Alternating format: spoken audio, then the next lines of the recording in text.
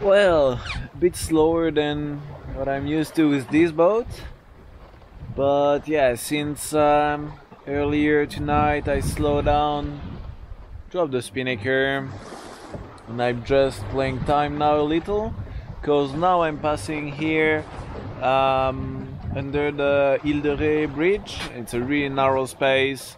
There's lots of current, so if I get there too early, I love the current in my face, and also I wanted to get there by day. I've never been to this place. It's a bit tricky. I think it's really narrow and lots of current, so I didn't want it to go at night facing the current. So I still have 2 hours to get there and to have the current with me. So yeah, a little bit of chill. It's a nice morning, nice lights. The boat is just moving slowly towards there.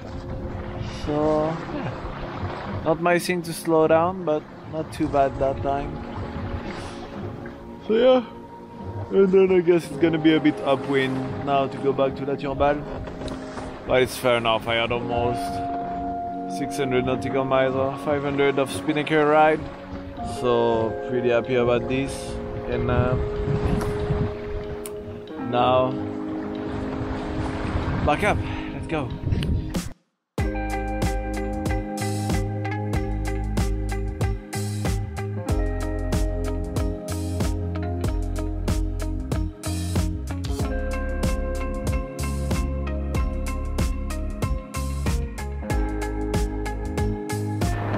Alright, that was the last mark. Turn around the Ile de Ré, and now back up to La Turballe. That's the northwest part because now it's upwind. But c'est la vie.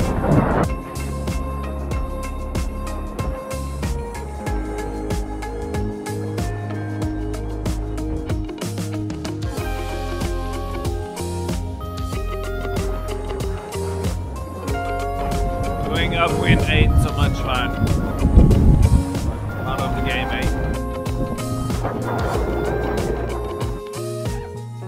So I'm often asked why I'm doing this mini transat project. I've been sailing. I started sailing really as a teenager with friends. Then in university I had the opportunity to join college sailing and just, you know, take boats out with friends. Then I started just sailing, working as a skipper, not even paid really often because otherwise sailing was too expensive for me as a student.